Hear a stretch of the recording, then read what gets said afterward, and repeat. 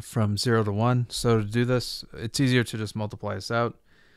So we end up with 1 minus 4x squared. Not 4x squared. Just 4x and then plus 4x squared.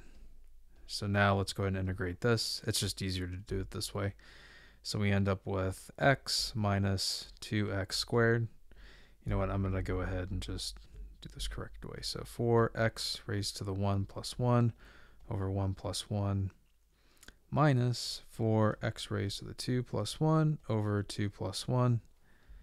So we end up with x minus 2x squared minus 4x cubed over 3. And this is all going to go from 0 to 1. So starting off with 1, we get 1 minus 2 times 1 squared minus 4 times 1 cubed over 3. And then when we subtract, 0 turns everything into 0 in here. So it's pretty much taken care of. So this is 1 minus 2 minus 4/3.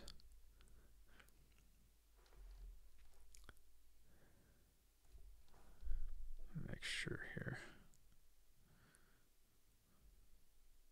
Oh, this should be a plus, sorry. So this becomes -1 plus 4/3.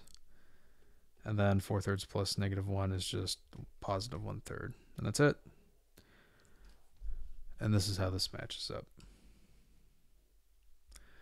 Okay, I hope this helped you out. Appreciate you taking the time to watch, and you have yourself a fantastic day.